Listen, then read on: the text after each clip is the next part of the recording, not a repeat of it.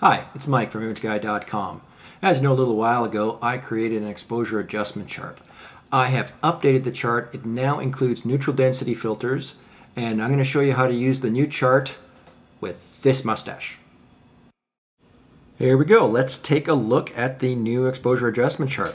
We've got f-stop, shutter speed, ISO, ND filter, neutral density filter, and we've got the instructions underneath on how to use the chart. It's pretty simple. Each dot in between the numeric values represents one full stop. So, for example, let's say you're shooting at f16 at a 60th of a second at 100 ISO. You've got no neutral density filters on the camera, and you want to move your f-stop down to 5.6 to get a shallower depth of field. So that is 1, 2, 3 dots or 3 stops, and you need to adjust your other settings in the opposite direction the same amount of stops. So since we're already at 100 ISO, we don't have much room to move there, and some cameras don't go down to a 50th of a second. So what we can do is we can add a 0.9 neutral density filter, and that's 1, 2, 3 dots or 3 stops, and that'll give you the correct exposure.